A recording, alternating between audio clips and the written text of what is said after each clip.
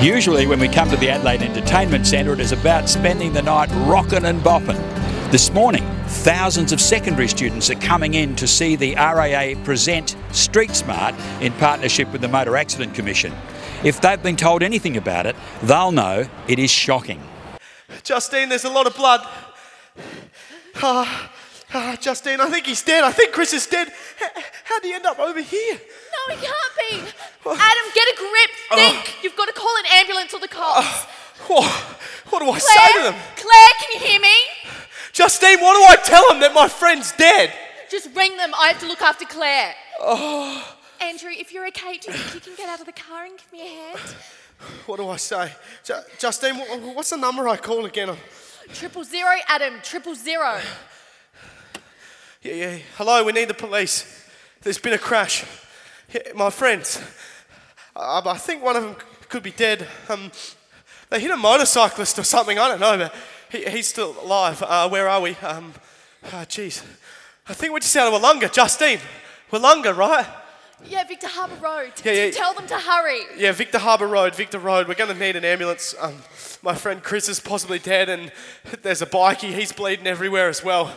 Can you please help us? Bill, you've done this Street Smart initiative now a few times. You must believe it works. Why do you think it gets into the students' minds? I think it connects at an emotional level to see a real crash scene, or what's effectively a real crash scene and a real story unfold in front of them. I'm sure it doesn't get across to everyone, but certainly a number it does. And I've had, over the years, a number of people come up to me months later or even a year later and say, "Oh, I saw you at that Street Smart thing. That really made me think about what I do when I get behind the wheel of a car." One of the things you introduced very early is that apart from the massive effect of a death on the road, there are things the survivors can do very early. Certainly, someone who's on the scene when the crash happens, so someone who's in one of the vehicles or someone who arrives just after the crash happens can do a number of things. One of the first things, of course, is to call 000 and call for help. But sometimes someone may not be breathing, as in this circumstance where Claire's head is slumped forward and she's not breathing, and all it is a matter of putting her head back in the normal position, so gently lifting her head so it's in the normal alignment.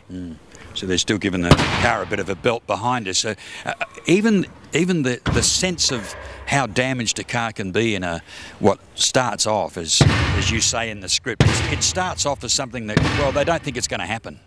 Yeah, it certainly starts off with people thinking it's not going to happen, and in the script you'll hear Andrew, the driver, say, "Well, it's not my fault." And people often say things are not my fault. What they mean is, I didn't mean this to happen. It's not quite the same as it's not my fault. Just because you don't mean something to happen doesn't mean that you didn't contribute to it in some way.